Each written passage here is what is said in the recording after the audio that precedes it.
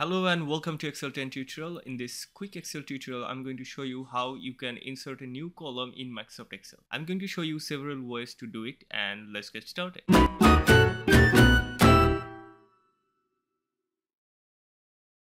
First, take a look at this worksheet. I have several columns of data here, column A, B, C, D, E, and I want to insert a new column in column C, and the existing data from column C will move to the right. Okay.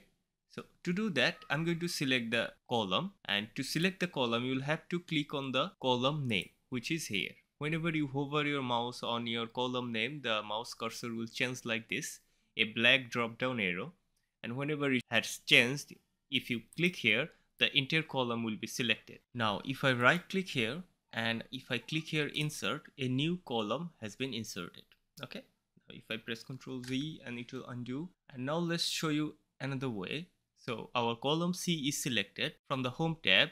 Here from the insert drop down, if I select insert sheet columns, a new column has been inserted.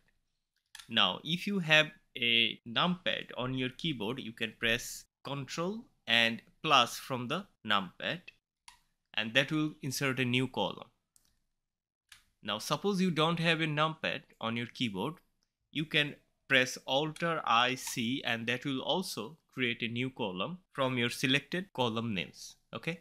Now you will have to remember, whenever you insert a column, it will always create a new column at the left of your selection. So I have selected column C, a new column will be placed here in column C and all the data will be moved to the right. Now what if you need to add multiple columns? So I'm going to add 3 columns. So I'm going to select B, C, D. And I clicked on the column B name and dragged it to the right, and I have selected 3 columns. And now if I right click and click on insert, you can see I have created 3 new columns. Okay. So if you need to insert multiple columns, you'll have to select multiple columns before you insert it.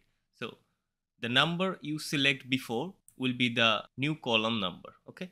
So if you have selected 2 columns, you will be able to insert 2 new columns. Okay. Now let's show you another trick. If I select B, I mean column B, and press Ctrl, and if I select column C and then I select column D, and remember I didn't select column B and drag to the right to select all this. So I have selected column B, press the Ctrl and click on each column name that I wanted to select. Okay.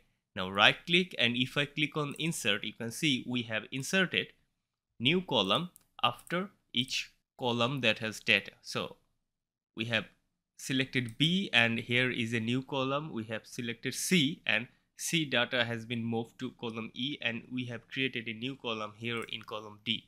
In this way you can insert new column maintaining a certain column gap. This is what I wanted to show you. Thank you. Thanks for watching. See you in the next tutorial. If you can, support the channel through Patreon and don't forget to subscribe. Thank you. Thanks for watching.